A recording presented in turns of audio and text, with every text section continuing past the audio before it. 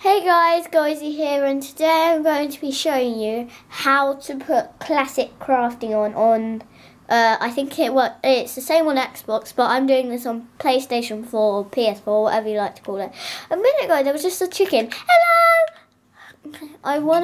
I'm gonna feed you after the video with seeds, so yeah. So let's just hop straight into the video. Whoop!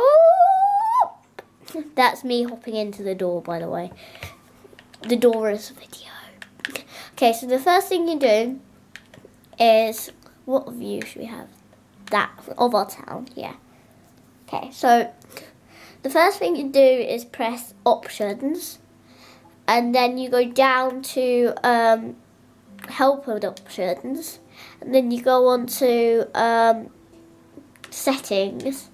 And then after you're on settings, whoa, the writing's not picking up on the camera, but I'm saying it. So if you just follow me, sorry if I go a bit fast, I'm going to start again. So the first thing you do is you press help. You go to help and options.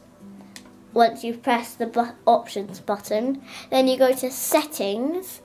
Then you press user interface, and then you go all the way down to classic crafting. You put a tick on it, and then you should, so if you press triangle it will come up with this.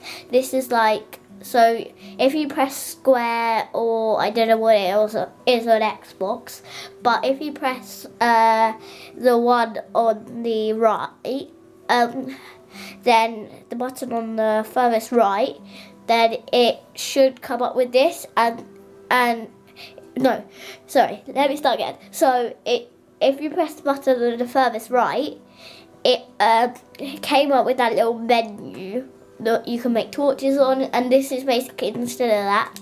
But then we're going to get the crafting table.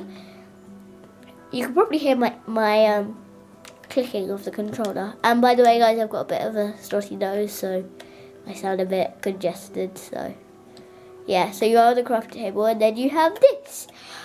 So in a minute I'm going to be doing another video showing you a cool thing that you can make with this classic crafting. I did this one first, just in case you didn't know how to do it, and then it wouldn't really make sense to go, well, you can do this, but you need to do this.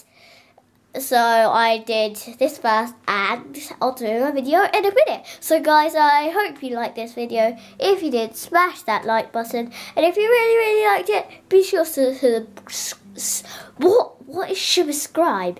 Subscribe!